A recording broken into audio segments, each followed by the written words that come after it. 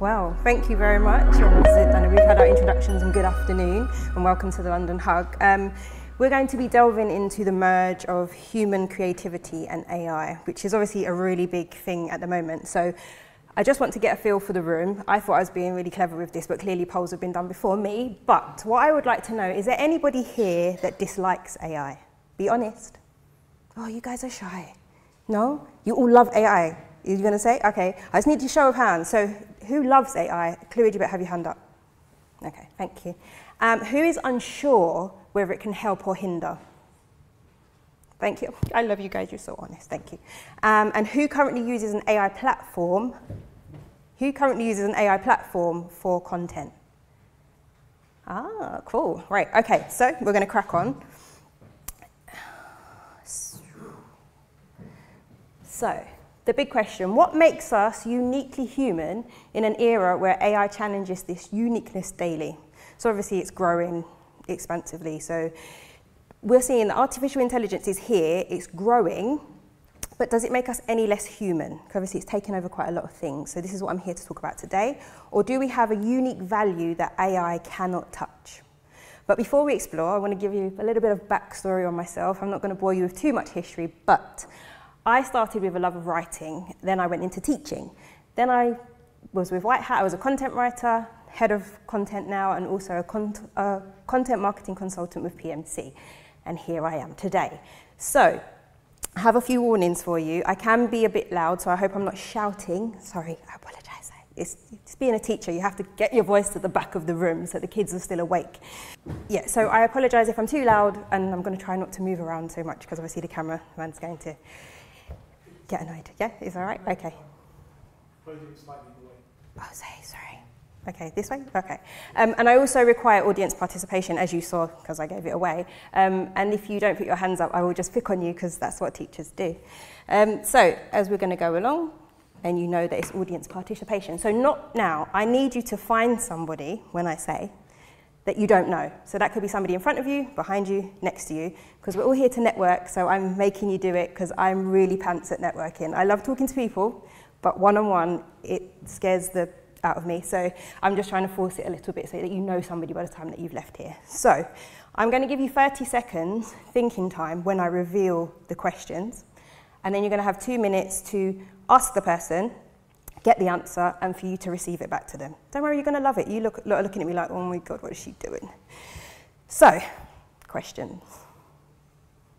If you were an ice cream flavour, what would you be? Or, if you were a vending machine, what would you give out? I told you you're going to love the questions, it's fine. So I am going to give you your 30 seconds. I've already set up my timer.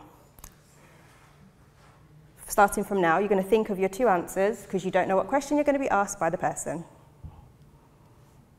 30 seconds seems really long. Okay, 2 minutes are up. Thank you very much. You didn't hear me the first time, so I wasn't loud. You must like me being loud.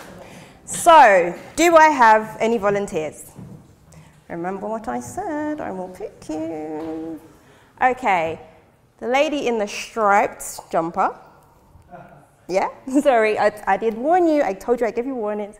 You can either give your answer, or you can give your friend's answer, because we now all know somebody just as unique as us. I'm sure we've had some interesting conversations. What would you like to do? You can either, you don't have to say if it was your new friend, or you can say your own answer. So, for ice cream, we said mint chocolate chip, because the chocolate's the kind of sweet side that people like, but the mint side is always a bit questionable, where some people do like it and some people don't, so they don't always get on with it. Oh, I like that. So mint chocolate chip for the sweet side, and for some people don't like it. Yeah. That's amazing. Anybody else? Remember I said I will just pick you. Gentleman on the end, just leaning nice and casually. Yeah, see, you just walked right into it. We went with pistachio, although yes. not so sure about the colour. Okay, pistachio. So for myself, I'm also pistachio, because it's a very for a selected palate. Not everybody likes it. So yeah, so that is absolutely great. So I don't know if you understand this exercise, but the questions are random, obviously, but it evokes thought and encourages connection and emotion. And this is kind of what we want to get out of content. So once you've decided your answer and then you revealed it to the person that asked you, it then makes them wonder because they want to, well, why? And again, this is what we are trying to do with content. So you're lucky, like myself, you and I, we could relate. So when you do that with content, you then create a bond, okay? So this is what makes us human, but we're here to see about AI. So let's see how they did. Right, so there we go. This is AI. I asked them the same thing. You can see how I politely address AI because if it ever takes over the world, I can say that I was nice and it just, please don't kill me. To be fair, the answers were quite good, but from the beginning it tells us that it's a language model and it possesses no personal taste or preference. And this is great if, you know, disconnection from personal taste and preference is great if you need to be impartial or you need to do research or you need to report information. But when it comes to creating content in this way, something's missing. So the vitality of human touch in content creation. So as AI advances, thankfully we remain, you know, unique in the way that we go about our business, and it's our experiences and emotions that create this core. But we're going to look at some content campaigns that, rather than, you know, going down the whole tech-savvy route, they relied on heartfelt storytelling to create connections and authenticity. And I think you will know some of these. So, for time's sake, I've only chosen two, but we all know Dove and we all know Nike. So Dove did something really cool, and they decided to celebrate what makes each of us unique. And they did about a campaign all about body awareness and inclusiveness, and they turned the tables on the traditional beauty thing by putting real women of ages, shapes, sizes into the limelight. And why did they do this? This was because the world needed to know the real definition of beauty, and it helped a lot of people realize, like, yeah, actually, do you know what? Yeah, I am beautiful. We don't have to conform to these kind of ridiculous, unrealistic beauty standards that have been going around. That when I think Dove did this maybe like in 2011, so not a whole heap has changed, but we're making progress still. Sometimes it takes a bit of time to get in there. But what can we learn from them? So like the way that they delivered their content, they delivered the whole campaign itself, that cause-related marketing leads your customers to think about your values before your product. So I know these are ads that were sort of like on billboards and on TV adverts, but even the content, the way that they delivered their content, it gets you to think of, it's not like, oh, Dove, yeah, that's just an aerosol can that I have in my bag. Sometimes you relate to the actual values of the product. And again, this is a human touch that we can deliver to everybody for our content, and it's extremely important. Nike. Does everybody know what Nike's tagline is? Just do it. Just do it. And it is my most favorite ever. Even with my 16-year-old, I'm just like, just do it. Just do it. Total different connotation, but you know, it is just do it. So it's more than a tagline for Nike. It's like the heart and soul of their company and their marketing. But what's really cool is it means something different to everybody, but it's motivating for all. So, you know, whether you're a hardcore Olympian athlete, or you could be an avid runner, or you could be playing for the local team of anything, of football, or squash, or whatever it is, just do it. It gives you that feeling of inspiration that, yeah, you know what, I actually can. It's the whole spirit of it. Again, whether it be billboard, whether it be TV, even on my way here, coming through Green Park Tube Station, they had a Nike sort of like digital, you know, they've got these new digital things that are showing all the adverts, and it said own the floor. And I was like, yeah, I'm going to go and own the floor. And this is what we're talking about with content. You have to relate it to people so that you can get them hooked. So what can we learn from Nike? Well, they used real people, real stories, so that everybody could relate and feel inspired and, you know, literally just do it and own it for yourselves. So there are loads of other companies that we could say their content marketing was great. You know, you've got Maltesers, the lighter way to enjoy chocolate. We've all seen those adverts, and it's like, yeah, you can actually put yourselves in those situations. You have Apple. I'm an Android user personally, but you still had people that were camping out for their phones because the way that they made it, it was like it was elite. But it was obtainable, and you wanted to be the first.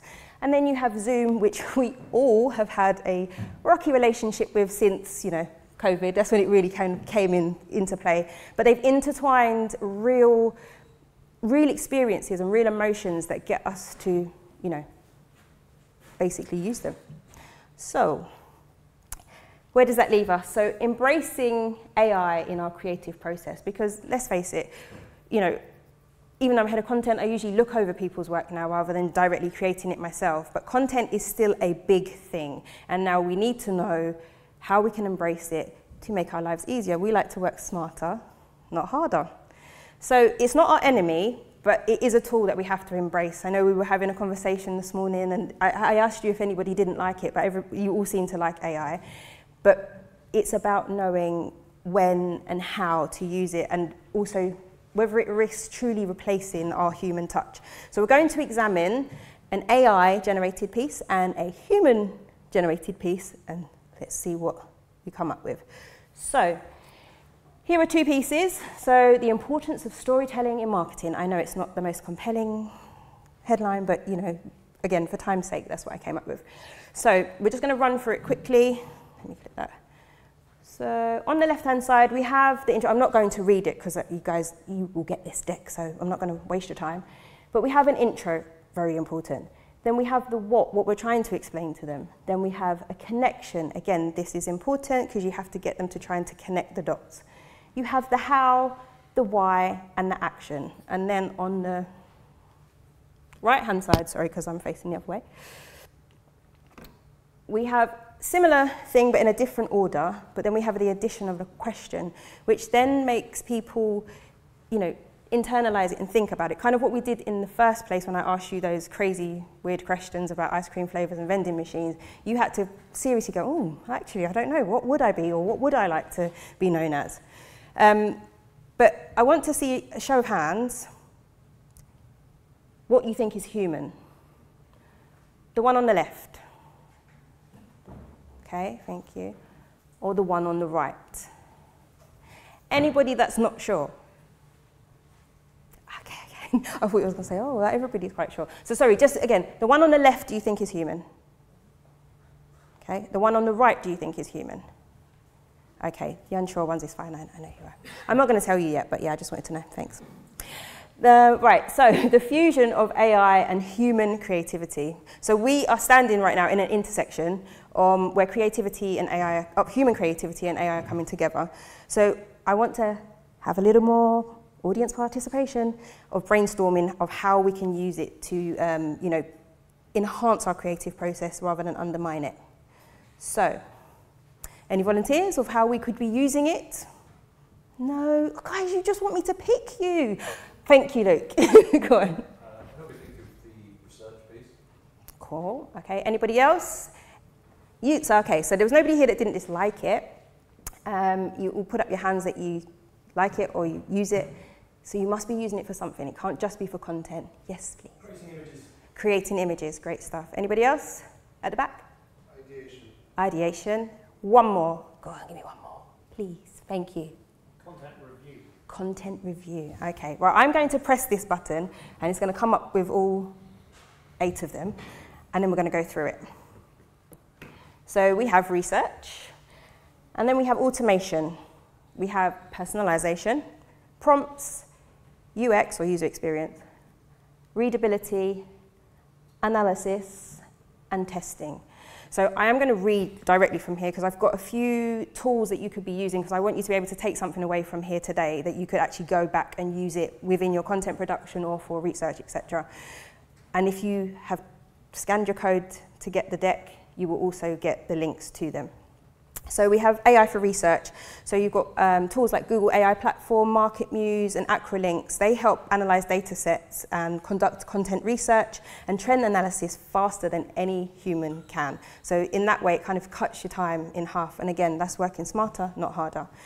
Automating routine tasks. So tools such as Hootsuite, Buffer, Tailwind, and AI enhancement on WordPress can help automate tasks like SEO, keyword generation, post scheduling, image resizing, freeing up the human creative process for more strategic and creative work.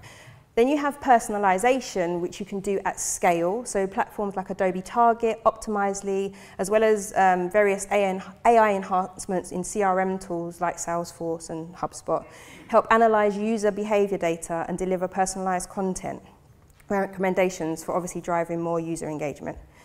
Then you have generating creative prompts. This is especially important if you are using a platform to create your content.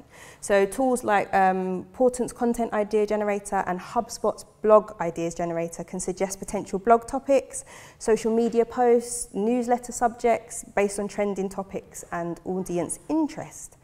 Then you have UX, so that's augmenting user experience. So you can have like chatbots like Drift, Intercom or IBM's Watson Assistant provide 24/7 customer support, which deliver personalized content and enhance user interaction. Then readability. So you have tools like Grammarly, which I love, Hemingway Editor, which is okay, but I prefer Grammarly. Use AI to provide readability analysis and grammatical suggestions for improved user-friendly content. Analysis, you have platforms like Crayon, Pathmatics, help predict future content trends, providing creators with strategic insights on what topic styles and formats might work well in the future and help shape marketing strategies. And I have got, number 8, we've got A/B testing. So A/B testing is something I don't think that we really do enough, but tools like Optimizely and Unbounce help in running A/B tests to evaluate the success of different content variations and optimizing outcomes based on user responses, which they also have A/B testing within HubSpot themselves, which is fantastic. I said I don't personally run the A/B testing. It can be a bit intense, but if you've written a really good piece of content, it's good to know whether it be a heading that might need to be changed, or it could just be an image, it could just be a design factor, but it's a good thing to use. Thank you, that was quite intense, that one. So, with all of that, you've created your content. It's like, okay, great, you've got your unique content, but how are you going to use it? So repurposing unique content for better workflows and higher retention. So combined with AI, unique content can be repurposed across all channels, which drives, engagement and helps keep customer retention. But how do we do this?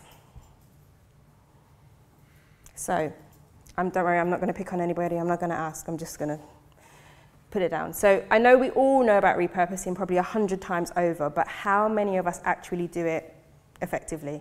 I put my hand up, sometimes I don't, and that's probably really bad as head of content, but the fact is we're so used to just creating content and then going, right, okay, we need this, we need a blog post, okay, yeah, we did a podcast, right, I need this, it's too much work. You're going from left to right, A to B to C to D, where you could just do one piece of big content, like say for instance, we'll have this, we'll have the talks, we'll have the video, we feed it in and it can break it down for us into different things. So we're going to go through that. Again, hopefully you can take it away and think, oh yeah, I've got some content that I can use and break it down, make it easy for yourself. Just make it easy, life should be easy. So with as I said, with original content, you can just put it into AI and it will help you repurpose in half the time. So, forget my clicky thing. So transform blog posts into infographics. So infographics are obviously visually appealing and they're easily consumable. So it makes complex information easily accessible. So you can transform key data points from your blog, and you can use things like Pictochart to make this presentable. And it will convert it into something that's really, really pleasing, and yeah, again, in half the time. And you can use predefined templates, or you can make your own. And then you can turn interviews into podcasts or videos, which is a really cool thing to do because obviously we know when you're having an interview or a webinar, it's very personal, it's very real. Of course, you have a simple script, but it can go off of script real fast. And those are the good bits, and those are the bits that you want to get. So you can, as I said, you can break them down, and you can use transcription services like Descript or Temi, and they can turn like interviews into text also. So you can break it down into clips, you can put it on YouTube, you can drive it for engagement, and also you can then make further prompts to make podcast scripts or YouTube scripts. Number 3, create slide shares from presentations. So each presentation you create has the potential to be a SlideShare. Doesn't it, Clwyd? Because that's what we're going to do. And you can also like share it in LinkedIn. Again, it's received very, very well on LinkedIn because it's something that's visual, it's quick, and it's appealing. The ideal professionals prefer this because we haven't got the time. We just want to see it there. We want to access the information and be able to digest it very, very quickly. And you can use Beautiful AI, which is a great platform. And I was speaking to them yesterday, and again, I will get it to download. We've also got a code for them if you ever wanted to use them, that they are giving 20% off for a year subscription with Pro or Team. And it's really great. You literally put your stuff in, you put like your brand colors and stuff, and you've got your presentation. So it's really, really good. And then you have, what have we got? Develop ebooks or white papers from in-depth articles or reports. Now, I don't know, how many people actually write content here? Can you? Oh, not so many of you. Okay, quite a few of you, but not so many of you. Well, or you might have teams that do it, or you know, it might be your colleague at work. Writing these kind of content it's laborious. Once you've done that, it's like you need a whole year off, basically. So to do that, it's like long form content can be, as I said, it can be laborious, and breaking it down just makes it easier. There's so many things you can break it down into. Using that one thing, as I said, it can be blog posts, it could be developing a structured ebook and structured white papers that can be gated. So I know probably everybody knows what gated is, but to make sure that you're getting engagement and leads, make sure that they give their email, or you might need their name, their email, and their business, or whatever it is you need. Just make it simple, accessible, and you've given yourself another avenue. So break down webinars into blog posts and social media clips. Now, we also had this conversation earlier. Putting things into chat or whatever platform you have to create, whatever AI-powered platform you use for content, you can feed it in and ask it to break it down for you. That's just, it's so much sense and so great because it just cuts the time. So you have a webinar, and you put it in, and you can ask it to structure it for you or to summarize it and then to structure it into different blogs. So you could have one webinar and you could end up with 5 blogs. That's like, wow, that's a whole month's worth of posting if you're only posting once a week. Then from those blog posts, you can ask it to be broken down, and you can have social media posts for it so that you've already got your promotion. Again, half the time, without having to think about it, it's already done it for you. Sounds great to me. And then transform customer testimonials into case studies. This, for me, is the most important thing, especially when we're talking about the human touch. We know customer testimonials is your social proof. And once you delve deep into it, again, you can put it into AI, and then you can ask it to create deeper case studies for you. Obviously, you might need to have a little bit of an interview with your customer. It might just be a small review, but it can take quite a lot of information as long as you give what you do, whether it be your product, whether it be your service. Put the testimonial in, and it can give you a case study. And again, you can then break it down. You can make it to social media posts. You can even, they might have something particular that it was on or they're referencing. You can then make that into a blog post. There's so many different things you can do out of that one thing. But as I said, for me, transforming your customer testimonials is really, really good, because everybody now, what's the first thing you do?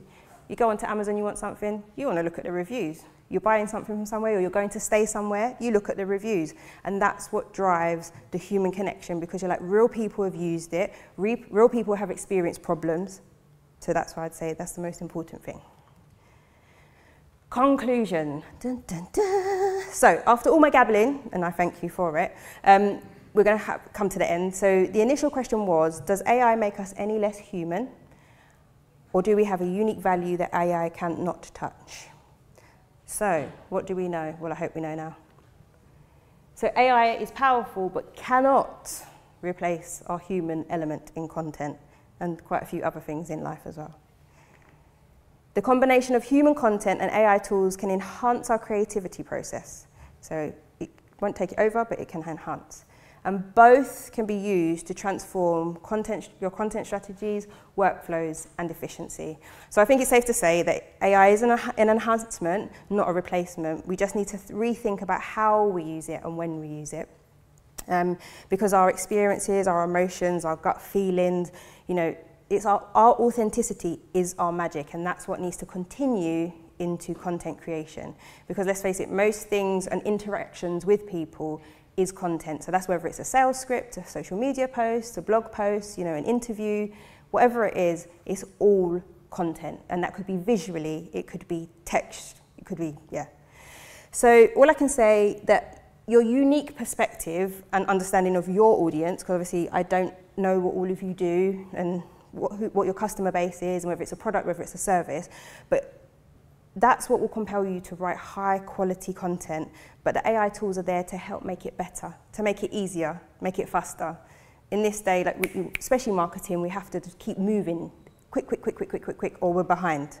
And this is why we're keeping up with AI, so that it can help you.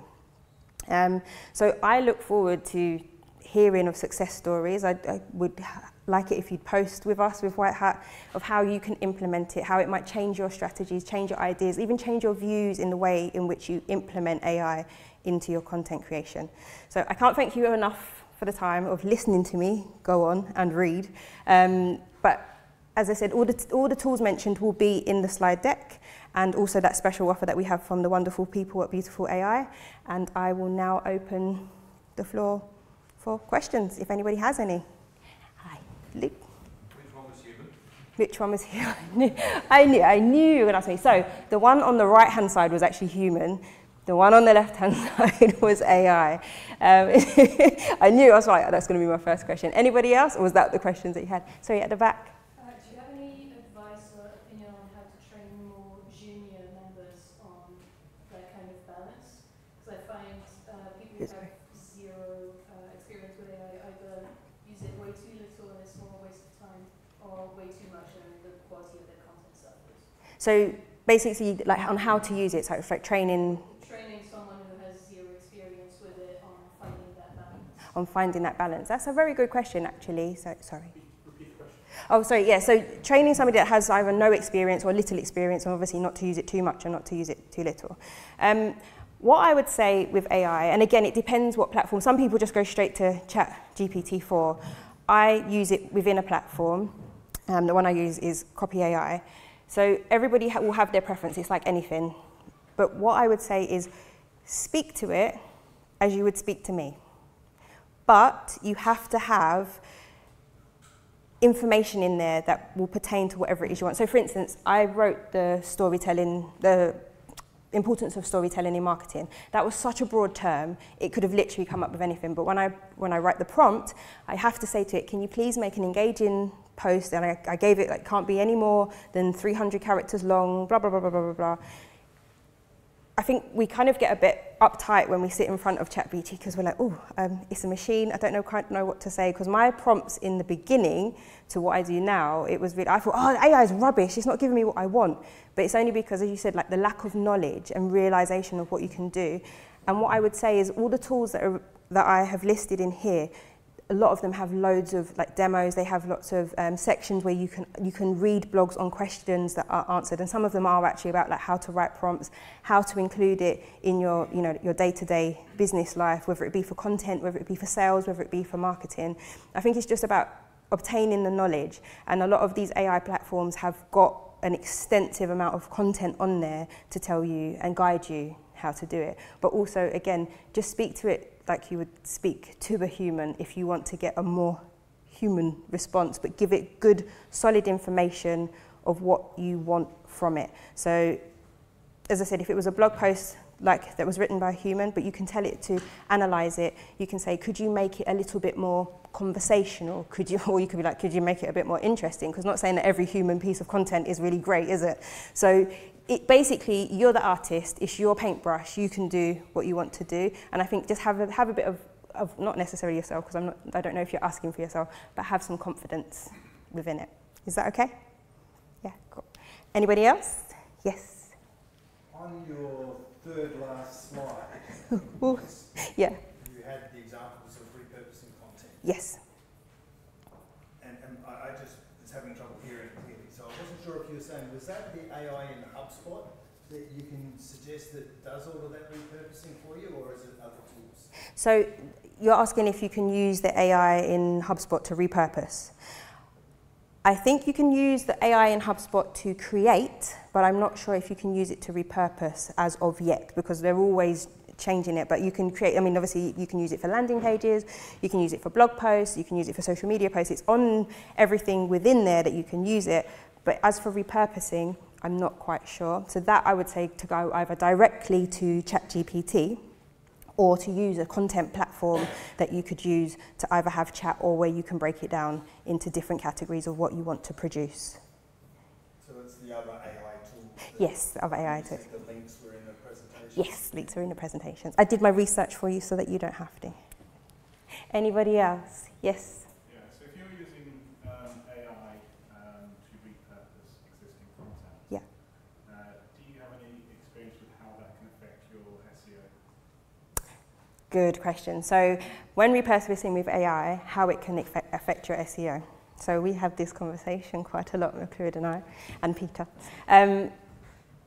What I would say is that it's like anything. It will produce it for you, but you will have to go over it. You can't just be like, all right, yeah, straight off the press, just put it up there and that will be that. Because obviously it is a machine.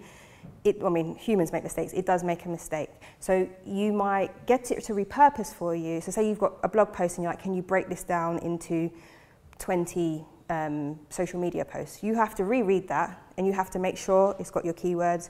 You have to make sure you've got your hashtags, etc., that are pertaining to you, because it could just actually come up with something random, or 19 of them out of the 20 might be absolutely fantastic and you get that one that's just a curveball and you've put it out and then people are going, oh, okay, it's not what I expected from them.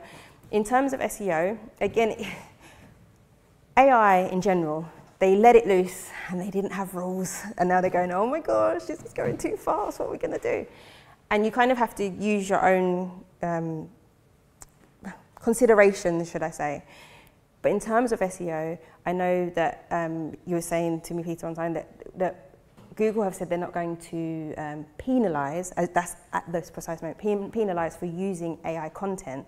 But this is the reason why I'm saying that we need to merge it together, because if you are looking over it and you just change a couple of words and or you rephrase something, that is a human touch still, because you're looking at it from a human perspective to say, well, we wouldn't put that phrase like that, or we wouldn't say that, or that's not factual because you've checked it, so you remove it. So as long as you've still got that human touch, repurposing will cut the time because you've got those 20 there. You just have to review them rather than thinking off the bat, oh, I've got to do 20 social media posts.